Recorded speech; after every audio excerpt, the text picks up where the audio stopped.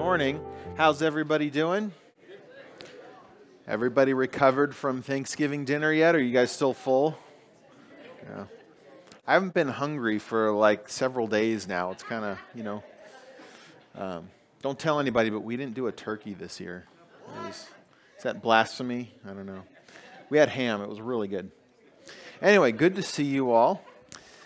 We have a lot to get through this morning, so we're just going to jump right in. We're going to open up with the word of prayer, all right? Dear Heavenly Father, thank you so much for this time where we can come and hear from you and learn from your word. God, we pray that you would speak to each one of us. Help us to hear what you want us to hear and to see what you want us to see. In Jesus' name, amen. All right. Well, if you're new with us or coming back to join us, we've been going through this series called Foundations. We've been going through the book of Genesis for most of the year, and well, we pretty much started in January, and we are almost at the halfway mark. So we're going to hit the halfway mark before the end of the year. So we're going to be in Genesis for quite a while. So if you have your Bibles, go ahead, turn to Genesis chapter 24. Genesis chapter 24, Genesis, the first book of the Bible. We're actually nearing the end of the story of a man named Abraham. The Abraham narrative, it's called. And Abraham, as we've seen, God called him when he was 75 years old. And at that time, God called Abraham. He said, "Follow me." And he gave Abraham what's known as the promise. The promise that God gave to Abraham was that he would make him into a great nation, that he would give him land to have for his own nation, that he would bless him and his allies, and he would curse his enemies. And they said through that nation, through Abraham's descendants, he was going to bless the whole world. That's the promise that God gave to Abraham. And this was given to Abraham when he was 75 years old, and at that time Abraham had no land and he had no kids. This is a kind of an interesting promise to be given to someone who has no children at age 75. And so we've followed the story of Abraham throughout his life, and we've seen it looks a lot like ours, right? We've seen a lot of faithfulness, but we've also seen a lot of failures in his life. And so we followed Abraham, and by the time he becomes 100, his wife Sarah is now 90, and finally she gives birth to the child that God promised them. That was Isaac, the child of the promise. And we just recently read about the death of Sarah. She passed away at the age of 127 years old. So Abraham's nearing the end of his life. His son Isaac is now 40 years old, but his son is not married. Right? Some of you can relate to this. You've had children who've grown up, not getting married. It's like, okay, when's this going to get going? Because Isaac is the child that God promised the nation will come through him. That's hard to do when you're not married, right? And so Abraham goes about trying to find a wife for Isaac. He sends off his servant Eliezer. He says, "Go back to my hometown, where we came from, find a wife for my son." And last week, Randy talked about this story, about how Eliezer traveled back to the homeland, and he was praying that God would help him find the right person for Isaac. And Eliezer comes across Rebekah. We meet Rebekah. Now, at this point in the story where we're going to pick up, Rebekah doesn't know why Eliezer is there.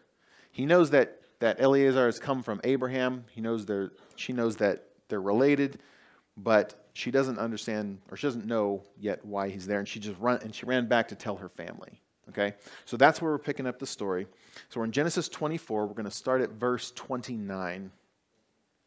All right, it says, "Now Rebekah had a brother named Laban, and he hurried out to the man at the spring.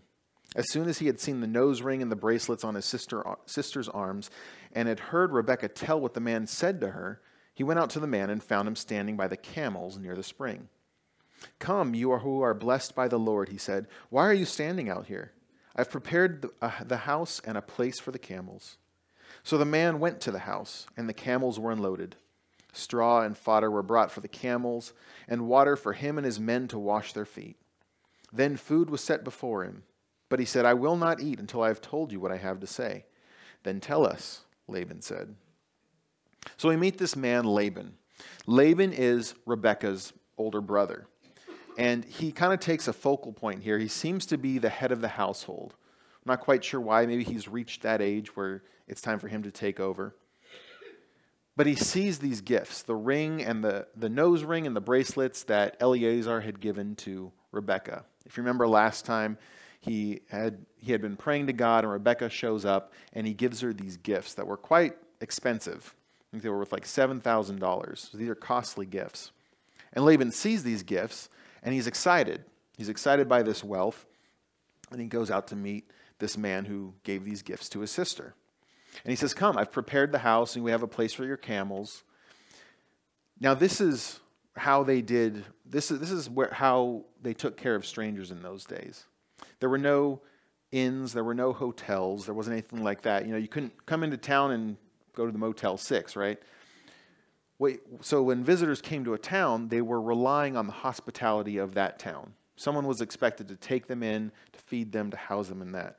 So this is just, he's being hospitable, and he doesn't want someone else to get out there and take them, claim them, right? So he runs out there, and he provides straw for the camels, and he washes their feet and provides food. But it's interesting. Eleazar says, no, I don't want to eat until I've told you what I have to say. Now, imagine this, because Eleazar just arrived in town that morning, right? He's been on this trip. It was about a 500-mile trip. And in those days, that would have taken somewhere around a month worth of travel. And he's finally gotten there. He's finally invited into a home to eat. And he says, no, I need to tell you why I'm here first. So continuing on, verse 34, it says, so he said, I am Abraham's servant. The Lord has blessed my master abundantly, and he has become wealthy. He has given him sheep and cattle, silver and gold, male and female servants, and camels and donkeys. My master's wife Sarah has borne him a son in her old age, and he has given him everything he owns. And my master made me swear an oath, and said, you must not get a wife for my son from the daughters of the Canaanites, in whose land I live, but go to my father's family, and to my own clan, and get a wife for my son. Then I asked my master, what if the woman will not come back with me? He replied, the Lord before whom I have walked faithfully will send his angel with you and make your journey a success, so that you can get a wife for my son from my own clan and from my father's family. You will be released from my oath if when you go to my clan, they refuse to give her to you. Then you will be released from my oath. So Eleazar's there. He's telling this story, where he's come from. He says, I'm Abraham's servant. Now, Abraham, they would have known this name, Abraham. Because Abraham was Nahor's brother. So Nahor was Laban's grandfather. So he's saying, I'm coming from your grandfather's brother, right? Your grandfather's brother sent me. And he kind of tells the story of Abraham. He says, God has really blessed him. He's given him all this wealth, and he kind of lists that out. And he talks about miracles. He says his wife Sarah bore him a son in her old age. Remember, Sarah was 90 years old when Isaac was born. That's clearly a miracle, and they would have realized, okay, that God is working here. And he says, and Abraham sent me to get a wife for my son, for his son. He says, this is why I'm here, right? I'm here to get a wife for my master's son. This was typically how marriages were arranged back in the day. Now we kind of run into somebody, fall in love, and get married, right? Back in these days, it was arranged marriages. So the fathers would be finding the spouse for their children. And what's interesting is, he says, when he was sent, Abraham said, the Lord will send his angel to make your journey a success. Now, Eleazar has been with Abraham for a very long time. He knows about the promise. He knows about the promise that God has given Abraham. He knows about the land, the descendants. He knows all that stuff. And he would have been involved in this covenant. If you remember when God gave the covenant, or the sign of circumcision to Abraham, he said, every male in your household should be circumcised. They'll be a part of this covenant. And that included Eleazar. So he's a part of this covenant. He knows about the promise. He knows about God. And he knows how important this task is. So this task, even though Abraham gave it to Eleazar, it came through Abraham, it was actually God who was commissioning Eleazar with this. And this is what Randy talked about last week, this difficult task of going hundreds of miles through this dangerous terrain and not knowing whether robbers are around, to choose a wife to continue on the line. And Randy talked about last week, if you remember, when God calls us, he equips us. Eleazar was given this calling, and God helped him along the way. So that's what he's explaining to them. So verse 42. It says, when I came to the spring today, I said, Lord, God of my master Abraham, if you will, please grant success to this journey on which I have come. See, I am standing beside this spring. If a young woman comes out to draw water, and I say to her, please let me drink a little water from your jar. And if she says to me, drink and I'll draw water for your camels too, let her be the one that the Lord has chosen for my master's son. Before I finished praying in my heart, Rebekah came out with her jar on her shoulder. She went down to the spring and drew water, and I said to her, please give me a drink. She quickly lowered her jar from her shoulder and said, drink, and I'll water your camels too. So I drank, and she watered the camels also. I asked her, whose daughter are you? She said, the daughter of Bethuel, son of Nahor, whom Milcah bore to him. Then I put the ring in her nose and the bracelets on her arms, and I bowed down and worshipped the Lord. I praised the Lord, the God of my master Abraham, who had led me on the right road to get the granddaughter of my master's brother for his son. Now, if you will show kindness and faithfulness to my master, tell me. And if not, tell me, so I may know which way to turn. This section probably sounds very familiar, doesn't it? Right, we just read this in the first half of this chapter. This is Eleazar. He's telling Laban and Bethuel what had just happened that morning. He's telling the story about how he came to the city. He was praying, God, please show me, right? Give me a sign. Let this be the sign. And Rebekah comes out, and it's like, wow, this is just what I asked for, right? And now I'm here. And the implication, he's saying, so God led me to your daughter Rebekah, is what he's saying, right? And what Eleazar is doing here is he's giving his testimony. He's giving his testimony about, this is the task that God gave me. I had a problem, and God helped me. God provided for me. And this is what a testimony is. I think many of us, well, every one of us who, if you're a follower in Christ, you have a testimony. We often don't think, I've heard people say, I don't have much of a story. I don't have much of a testimony. It's not really exciting. And I think that's because we're thinking of these big, dramatic changes, right? It's like we think of someone who was drug addicted or in jail or something along those lines. And we think, well, my story is not exciting like that, so I don't really have a testimony. But what a testimony is just testifying that God is good and God is faithful. What has he done in your life?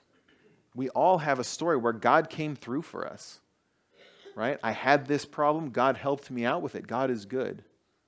Or we have the story of, I used to be this way, and then God changed me, and now I'm a different way. God is good. God is faithful. You all have a story to share. You all have a testimony. And this is something that we should be talking about all the time, not just to each other, but to those outside of the family. 1 Peter 3:15 says, but in your hearts revere Christ as Lord. Always be prepared to give an answer to everyone who asks you to give the reason for the hope that you have, but do this with gentleness and respect. I think many of us have heard that verse, but what we often think of is we need to be prepared to give an answer, is the part that sticks in our minds, I think. At least it does for me. And I think, okay, so I need to have all the answers ready in case someone asks me about, why did the Jews give sacrifices? I need to have an answer for that. Or how does God deal with, infants? And if infants pass away, what happens there? What's your answer? But that's not what this verse is saying. This verse isn't saying we need to have an answer for all the what ifs and questions that we might get about God. This is saying we need to have an answer for the hope that we have. When people ask, why do you have hope? Why haven't you given up? We need to have an answer for that. People should be looking at us and saying, why haven't you given up on your marriage yet? It's clearly difficult. Something's not right. Why haven't you just walked away? Or why are you being so ethical in your work? Right? They're treating you poorly. Why aren't you just kind of stealing some off the side, right? Or whatever it is. Why haven't you just despaired with the state that the world is in? Right? We need to have an answer for that, and the answer should always be Jesus Christ. That's the answer. He's the reason we have hope. It's not because we're hoping that the right politician is going to get into office, or that the right proposition is going to pass, or some prophet said something. That's not the reason for our hope. The reason for our hope is Jesus Christ. And we need to not be afraid of sharing that with others. And so this is what Eleazar is doing. He's giving them his testimony. He's saying, this was the problem. God helped me. God is good. And then he turns it over to them. He says, now if you will show me kindness and faithfulness to my master, tell me. And if not, tell me, so that I will know which way to turn. He said, God has brought me here. Now what are you guys going to do?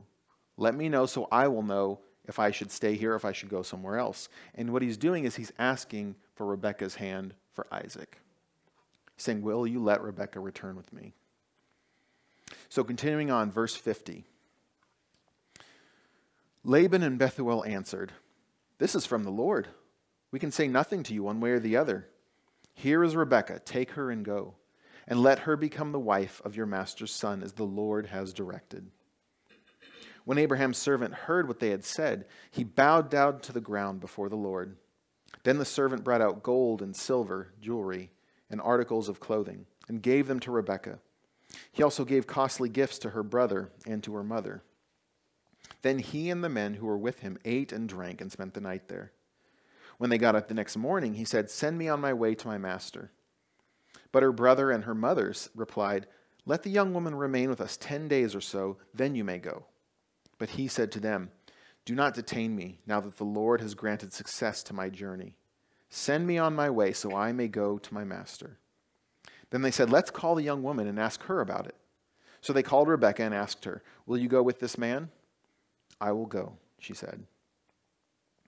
So Eleazar gives his testimony. He says, God has brought me to Rebekah. And Laban and Bethuel, this is her brother Laban and her father Bethuel, they agree. They say, this seems like it's from God, so what are we going to say? This appears to be God's will. And so they say, yes, take Rebekah and go. Now notice they don't ask Rebekah if she wants to go, right? Again, this is an arranged marriage. This is how they did things in those days. The parents chose the spouse for their children. And so they're saying, yes, this seems to be God's will, so Rebekah will marry Isaac.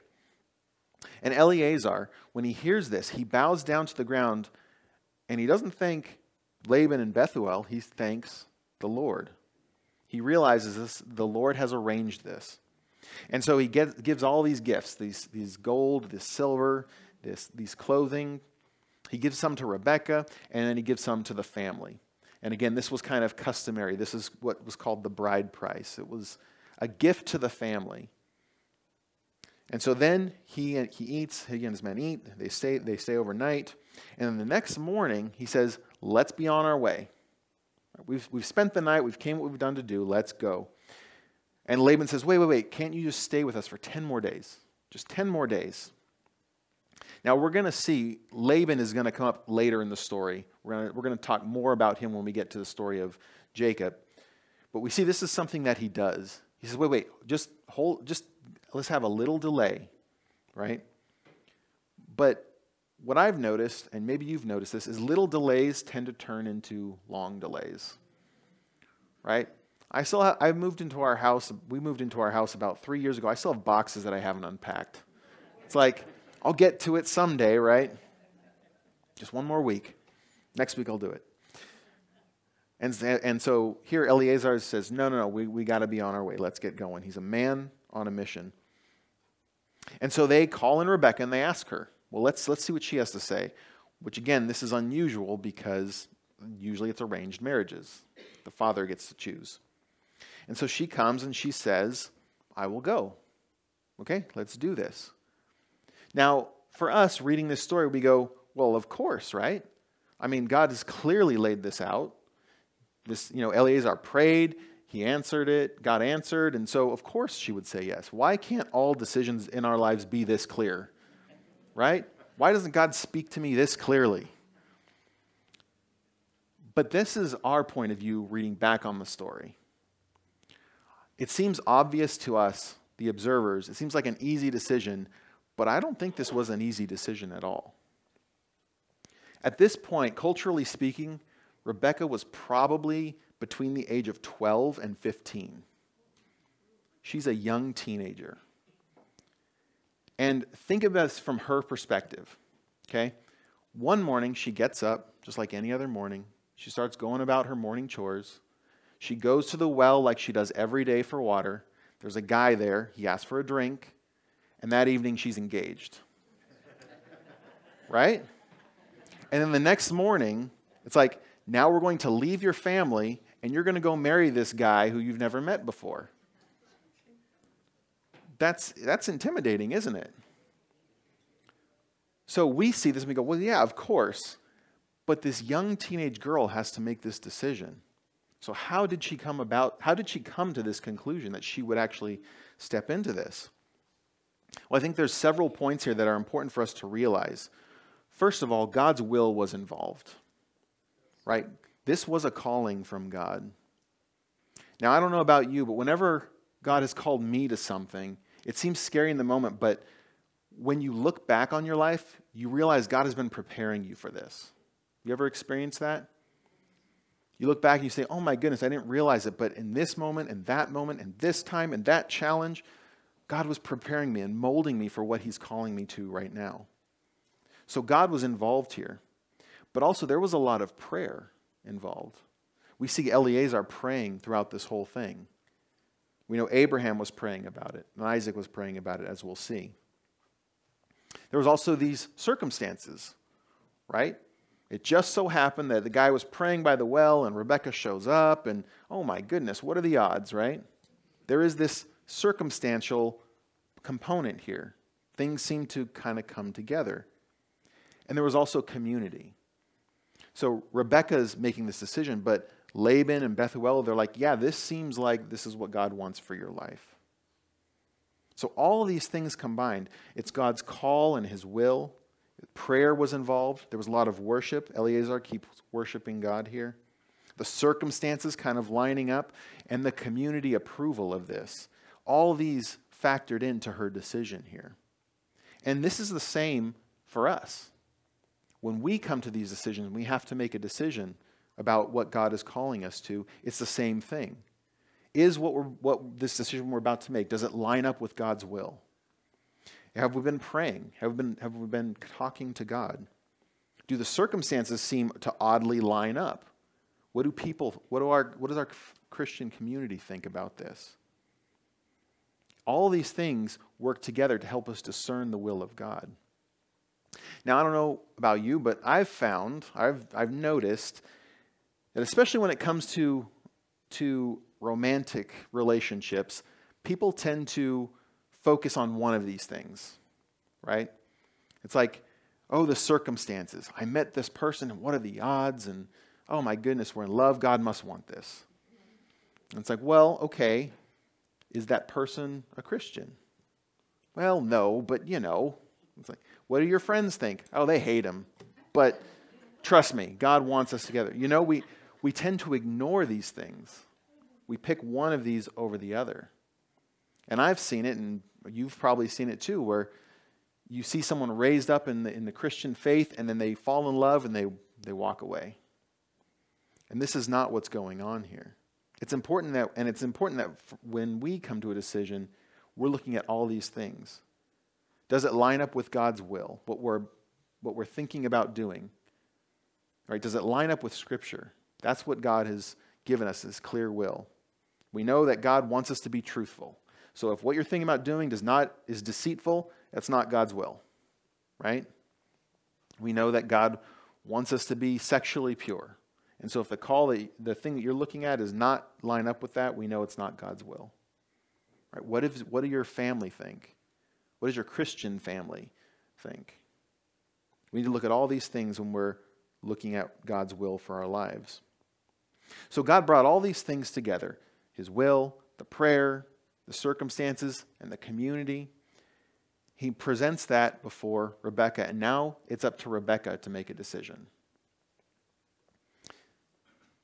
God does this for us too. He does bring these things together, but then he leaves the decision to step into that up to us. God prepares the opportunity, he gives the call, but we have to make a decision. For those of us in Christ, those of us who are believers, we call this walking in the Spirit. We talk about walking in the Spirit a lot, yielding to the Spirit, whatever you want to call it. But this is what we are called to do. We are called to see these opportunities that God is presenting to us and then step into them. Galatians 5:25 says, "Since we live by the Spirit, let us keep in step with the Spirit." This is something that we're called to do, and it's not always easy, right? We have a teenage girl going off with a bunch of people she's never met to marry a man that she's never met. That's not an easy calling. And many times when God calls us to things, it's not easy either.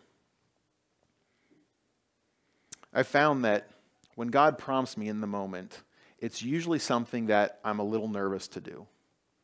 I don't know about you, but I don't tend to be very outgoing when I'm out in public. And so when God tells me to go, hey, go talk to that person that you don't know, or go pray with that person that you don't know, I'm very hesitant.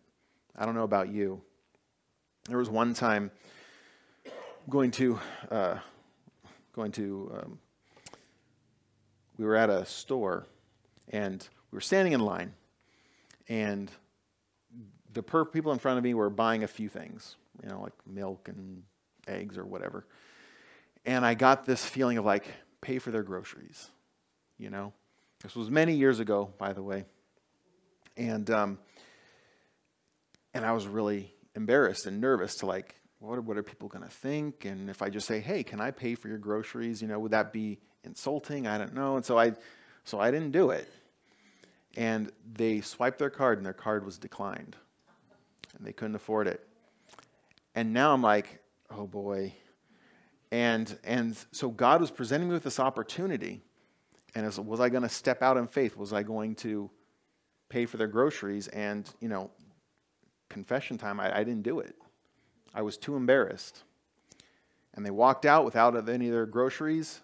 And this was, 15 years ago, something like that. And I still remember that to this day because I was so ashamed of, it was a little prompt and I didn't do it. God presented me with that opportunity. He presented me with that chance to bless someone, to be a blessing to someone, to be blessed by that. And I didn't step into it. I was too afraid. And the problem is when we have those opportunities and we don't step into it, it makes it more difficult the next time. Right? I harden my heart. I close my ears. I'm like, I don't think that was really God. I'm not sure, But in hindsight, I'm like, yeah, it clearly was. But this is what it means to be stepping out in faith. Right? My disobedience led to a hardening of my heart. Now, again, that was 15 years ago. I've grown since then. I have had opportunities where I have stepped out. But the more we disobey, the more we refuse the calling, the harder it gets to hear the calling. And eventually, if we keep refusing it over and over and over, eventually we might not even hear it at all anymore. So that's a warning for us. But fortunately, the contrast is true. The more we step out in faith, the more we listen to God's calling, the easier it gets to hear. Because this is what God wants to do through us, right? He wants to use us to bless the world. So this is true for Christians. We are called to walk in the Spirit, but this is also true if you're not a believer. If you're not a believer, God has a calling on your life as well. He's calling you to follow him. He's calling you to salvation.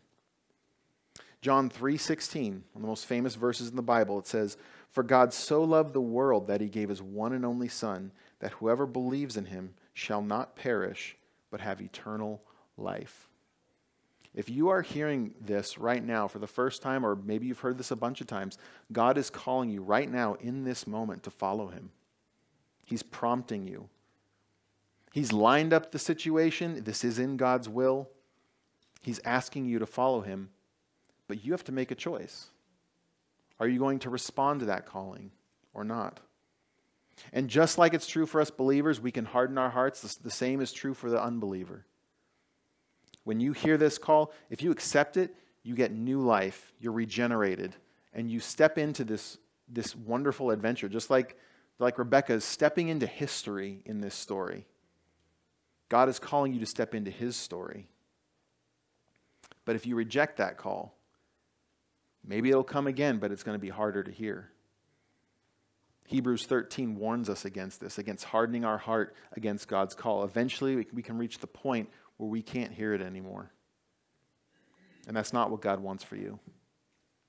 God wants you to accept this gift of eternal life. This is what's happening here. God is presenting Rebekah, do you want to be a part of my story? I have a wonderful, amazing plan for your life. Do you want that plan?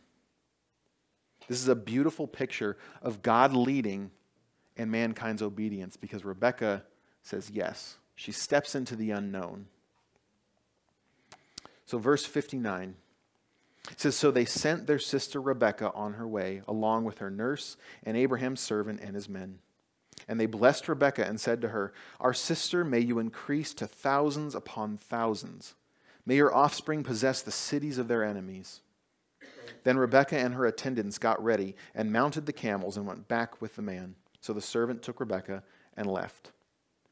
Now Isaac had come from Beer Lahai Roi, for he was living in the Negev. He went out to the field one evening to meditate, and as he looked up, he saw camels approaching.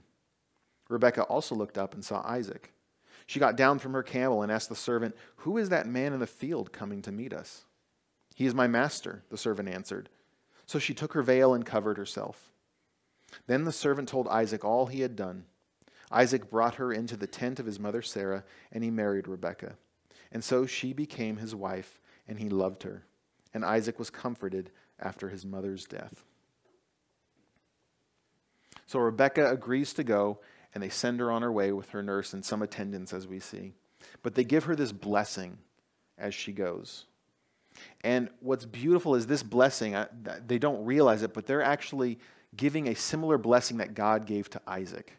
If you remember in Genesis 22, right after the whole sacrifice thing, where God called Abraham to sacrifice Isaac, but then didn't go through with it, God gave this blessing to Abraham and consequently to Isaac, because this was going to go through Isaac. And this is what it said. This is in Genesis 22, verses 17 and 18. It said, I will surely bless you and make your descendants as numerous as the stars in the sky, as the sand on the seashore. Your descendants will take possessions of the cities of their enemies, and through your offspring all nations on earth will be blessed. So God told Abraham and Isaac, you're going to have a ton of kids, a ton of descendants, and they are going to take possession of the cities of their enemies.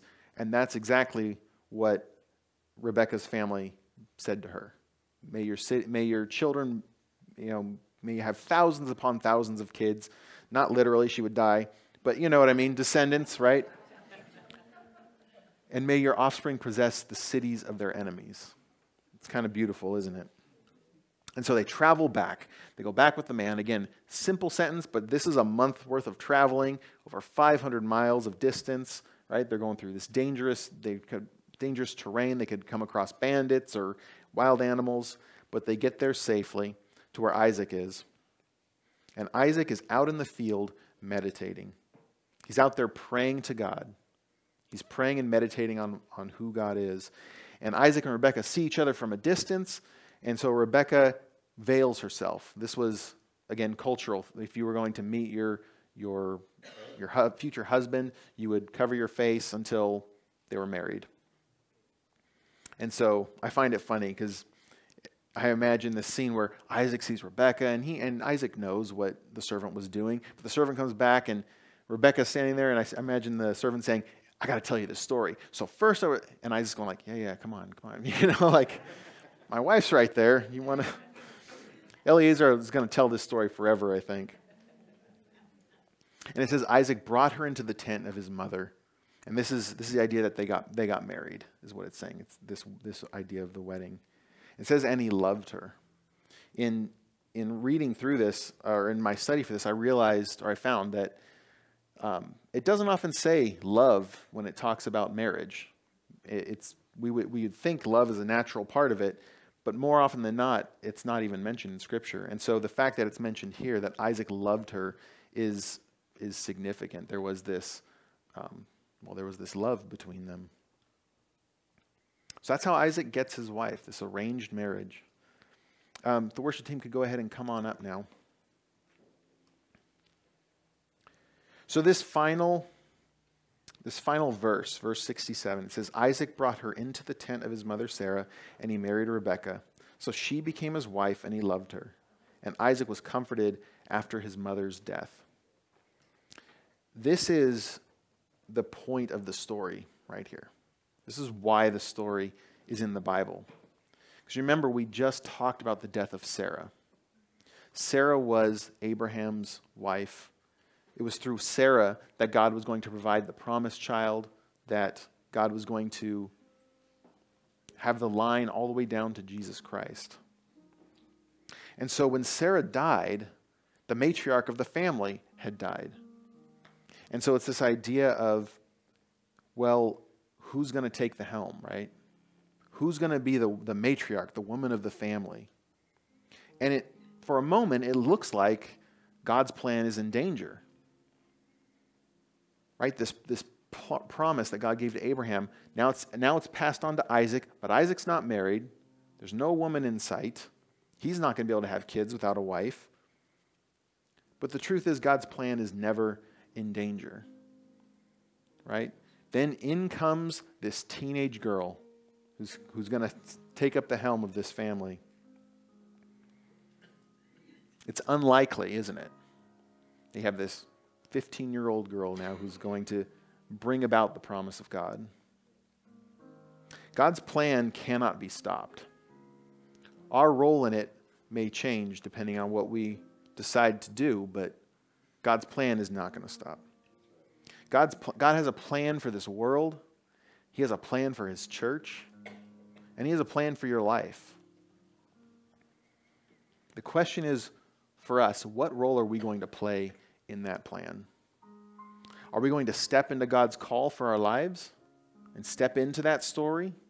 Or are we going to sit on the sidelines and just watch? God's call is rarely comfortable. In fact, I can't think of a time when it's been comfortable, where God calls us to something that we're like, oh, that sounds so wonderful, so easy, right? These steps of faith are often scary. They're unknown. They can be difficult.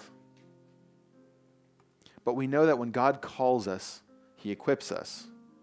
Hebrews 13:5, God is saying, never will I leave you, never will I forsake you. We are not alone when we step into God's plan. And just thinking about it, it's amazing that he calls us at all.